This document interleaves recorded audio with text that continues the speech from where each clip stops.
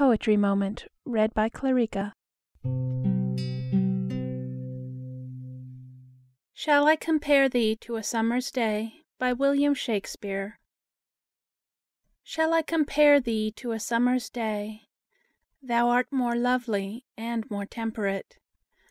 Rough winds do shake the darling buds of May, and summer's lease hath all too short a date. Sometimes too hot the eye of heaven shines, and often is his gold complexion dimmed, and every fair from fair sometime declines, by chance or nature's changing course untrimmed. But thy eternal summer shall not fade, nor lose possession of that fair thou owest, nor shall death brag thou wanderest in his shade, when in eternal lines to time thou grow'st.